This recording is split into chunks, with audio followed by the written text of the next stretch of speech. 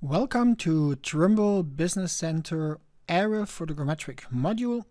What's new in 5.90? With Trimble Business Center Area Photogrammetry 5.90, you can define a processing folder where all the temporary files are stored during the deliverables process. This can be very helpful when you run large projects and you use the digital surface model process, which is now with version 5.90 using the semi-global matching technology that was previously under DSM HQ. The semi-global matching creates high precision and dense point clouds in combination with true auto mosaic creation. So the method runs many internal processing steps, storing them in temporary folders, which can become very large. Trimble Business Center 5.90 can now set the processing folder for your computer, allowing you to define a storage location with enough disk space and a fast read-write possibility. As an example, we will take a look at a DJI Mavic 2 dataset. To speed up the video, we will fast forward through the image orientation process and then show where you can set the processing folder.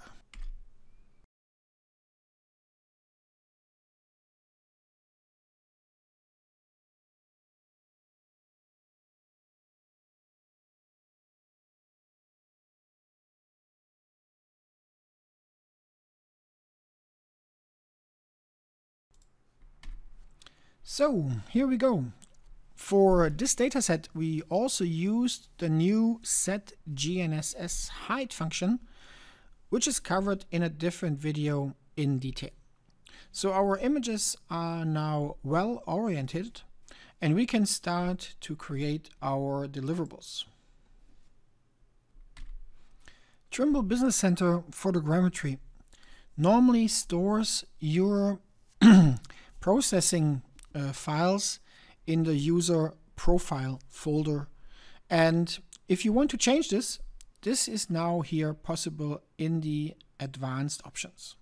As I did already change this in my previous project, this processing working folder stays always on this machine, so it's not related to a project, but in general set now for this machine, always to be processed in this location.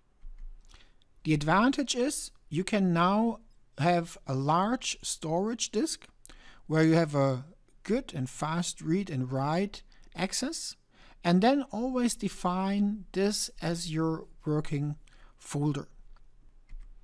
This gives you the flexibility in case you have, for example, a C drive where you have only a small amount of data storage, to have an additional, either of course SSD drive or a fast eSATA drive or a RAID system, and then define your processing working folder on this fast and large device. Trimble Business Center runs the first time you open the Create Deliverables data source check, and if this folder does not exist, it would then give you a warning. You can also reset this working folder to the default by using here this green button, and then it will choose your user profile folder, which is by default set. Of course, you could also define this working folder where your current project is, but please don't forget, it will not change this folder for the next project and adapt the folder path. This is really a working folder in general. And of course, this is not the output folder, which you can define still as always here in this area. This is where your point cloud and your orthophoto will end up. This is for the temp files that are used during the deliverable process. And as mentioned at the beginning of this video, mainly when you run digital surface model. Of course, on high, this will be then the largest amount of data that is generated, which can be multiple times of your input data, so 2 to 10 to 20 times larger than your raw data. A data storage check is also done in this process, so that means even if you define your working folder yourself and you start to create the process, then at the beginning we will then calculate the approximate amount of storage needed, look at this working folder, how much space is available, and if this one does not give you enough space, of course also here we will then stop the process and give a warning and error message. The working folder, of course, also is used for digital terrain model, and also all the other deliverables will use here this working folder if they need to store temporary folders in between here. So you can just choose here your Destiny working folder, make your choices in this case for processing, and then hit the create button.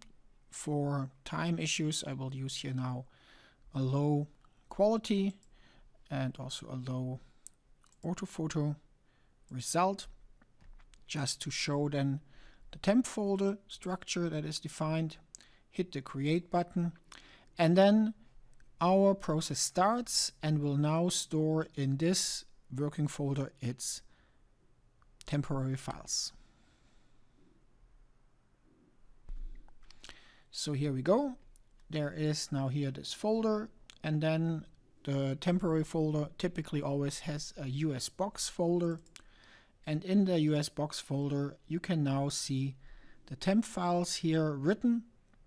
So at the moment we are in the point cloud generation, and then when the point cloud generation is done, then the orthophoto processing and tiling will also be started, and these files will then be added here into this structure.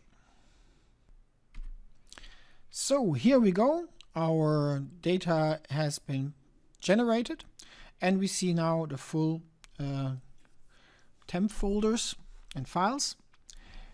When we will now close this project, open a second new project, a different one, then again in this new project, this processing work folder in the deliverables will be the same, and it would overwrite this data here. So first there will be a cleanup, these files will be removed, and then from the new project, again the new temp files will be written into this working folder.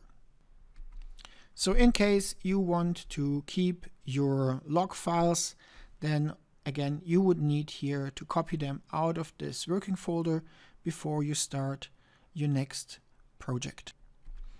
In this video we focused mainly on the deliverables because here the largest amount of data is created.